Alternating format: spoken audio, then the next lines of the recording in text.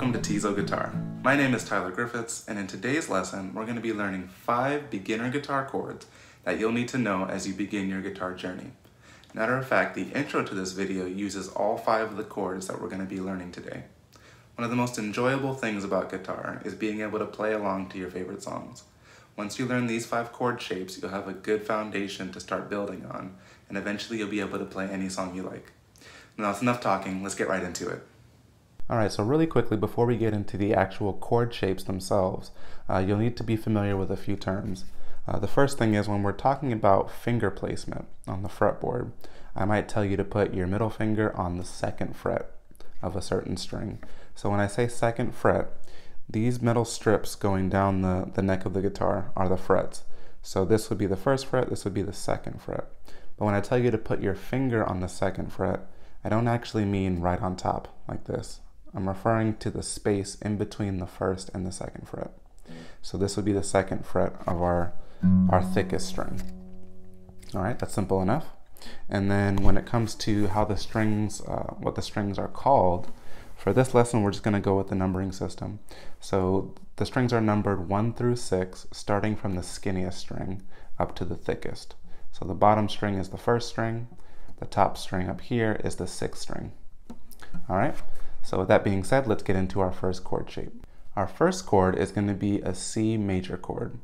The way that we play that is we put our ring finger on the 3rd fret of the 5th string, our middle finger on the 2nd fret of the 4th string, and our index finger on the 1st fret of the 2nd string. And we're only going to play from the 5th string down, like this.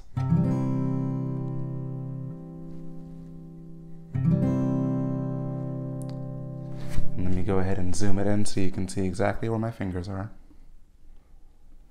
Just like that. And that's our C major. Our second chord is going to be an A major. The way that we play that is we're going to put our index finger on the 2nd fret of the 4th string, our middle finger on the 2nd fret of the 3rd string, and our ring finger on the 2nd fret of the 2nd string, playing from the 5th string down once more.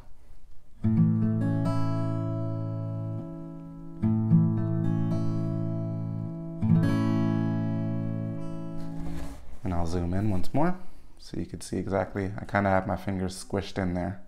It's a tight fit, but it works. All right, our third chord is going to be a G major.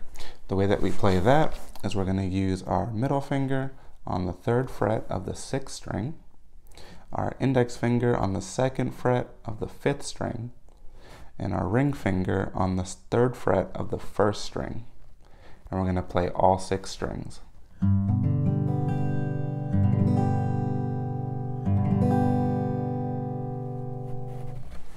we'll zoom in so you can see exactly where my fingers are, which strings are holding down. And that's actually one of 2 ways you can play G that are in open chord form. What you can also do is move your pinky where your ring finger currently is, and then put your ring finger on the 3rd fret of the 2nd string. And I'll go ahead and zoom in so you can see that. And that also is a G major chord. So you could play whatever version is easier for you or whichever one you think sounds the best. Our fourth chord is going to be an E major. The way that we play that is we put our middle finger on the 2nd fret of the 5th string, our ring finger on the 2nd fret of the 4th string, and our index finger on the 1st fret of the 3rd string, playing all the strings.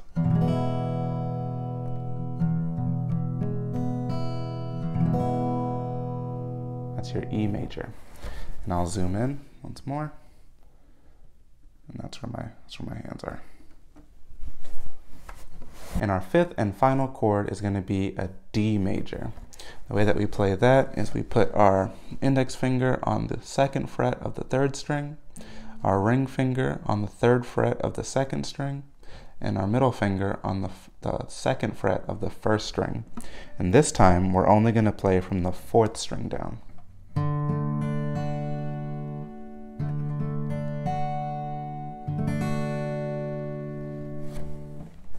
Let's get up close for this one once more. That's where my fingers are. Two of the most common issues that you're going to run into are fret buzz and muted strings. Right, so some of the causes of that are, for fret buzz in particular, sometimes that happens when you're not holding the string down hard enough. You shouldn't have to press down super hard, but you want to make sure that there's contact between the fret, the actual metal fret, and the string that you're playing.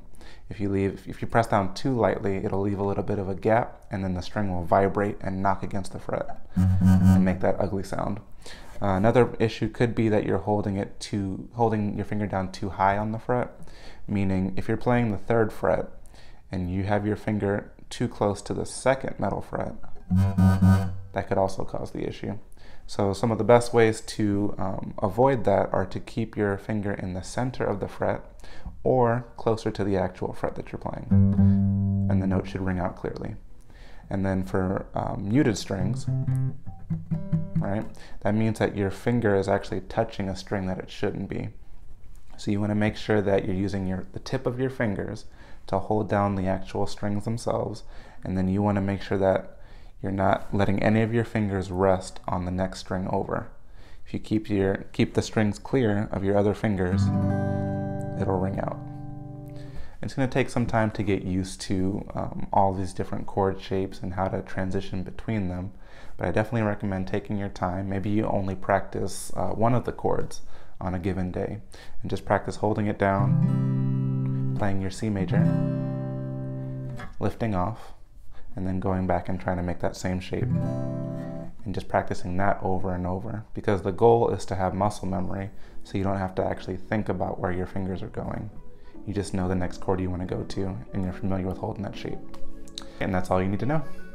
Now that's it for this lesson. If this video helped you in any way, please remember to leave a like and subscribe if you haven't already. Remember to give yourself some time to get these chords down. It will take a lot of practice and repetition, but the whole point is to practice each day and get a little bit better until you're able to play the chords with no problems. Thank you so much for watching. New videos drop every Sunday, so until next time, take care.